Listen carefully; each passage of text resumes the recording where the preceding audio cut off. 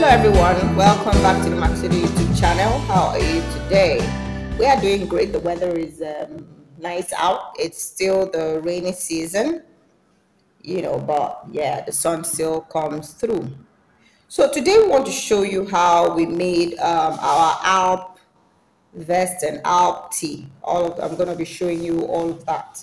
We have a separate video on how the Alpine stitches worked, and then we also explained in that video that depending on the yarn weight, you can actually do a lot. Now this is a wearable garment, right? So we used a very thin yarn weight for it, right? And so for something thicker, you definitely need, if you want to make a blanket, for example, or a sweater, you're going to be needing a thicker yarn weight, all the way to bulky yarn for those who want very chunky blankets. All right, so are you new to our channel? Have you subscribed yet? If you haven't, you should totally go do so. Every week we bring you crochet inspiration on the different types of projects that are possible with crochet. Wearable garments, wardrobe accessories, interior decor for your wall, for your floor, depending on where and how you want it. Different niches of crochet, we bring you inspiration on those. And then other times we bring you special videos on how we made one of our bespoke apparel or accessories or interior decor. All right, so you should totally go subscribe and get with the program. All right, so let's start with this. So for this particular vest, this vest was made for a 9-year-old boy, right? So we started at the base with this very nice ombre look. This is brown. Everything here is shades of brown, and then we just added some, white, off-white there. So we started at the base. We started with the base of the tee of the vest. Now the base here, we worked with front post, back post. We started there and our reason was that for this type of stitch, usually when you work it, it has a way of spreading, so to speak. It spreads out. So this was to contain it. This particular base was to help us contain it early on.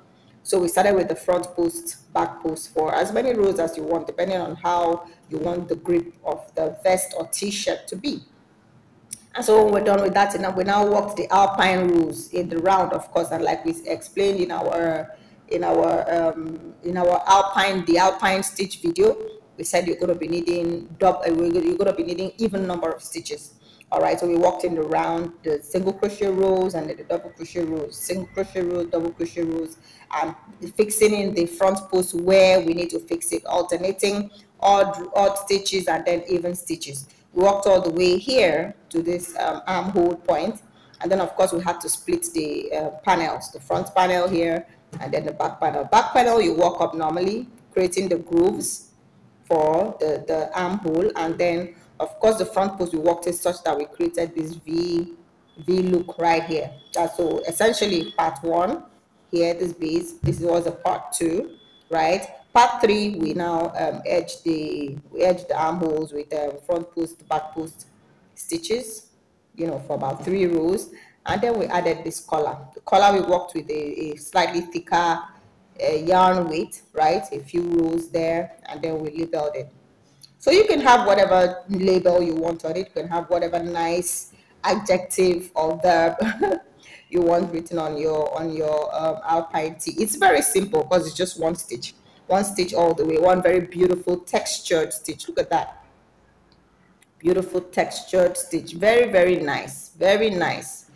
Okay, so this is a small size, right? Made that for a small human being, and like we always say in our videos, essentially all you need is measurements. So once your measurements are different, you can work anything. This is for a slightly larger individual. This is for a medium-sized male. This is also a vest worked the same way, right? The base, the body. Right, look at how beautiful it looks in this color. This texture is really, really amazing. You can do a lot of things with it. And then of course the vest sleeves or the armhole edging, and then of course the collar. So that's it essentially. Now, would you want to add sleeves to yours? That is really simple as well, because we added sleeves to one of them. All right, so for this one, right, this is the ALPS tee, a t-shirt. For this one, the sleeves, what we did was after you create the armhole, you now work the same Alpine stitch all the way down and then you edge it.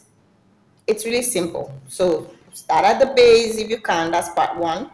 Part 2, the main body. Part 3, you can work the sleeves and edge it, and then work your collar, right? In whichever way you want it. You can make it one color, you can make it, you know, several colors, you can make a main color and all of that, and you can just do and undo. So do you have questions about this video? Is there any part of it that you are not quite clear on? And we're going to be putting in the link to the main video on how to work the Alpine stitch in there in our description box, so you can click on it and then go learn that, you know, work your project, work your wearable garments, work your rug. Imagine a rug with this texture. Yeah, and work your blankets, right? And then let us know. Now if you would like a one-on-one class, do also let us know in the comments, and then we'll get back to you on how that works. Let us know where you're watching from, and we'll send you a special greeting from this part of the world, wherever we are. Thank you so much for watching.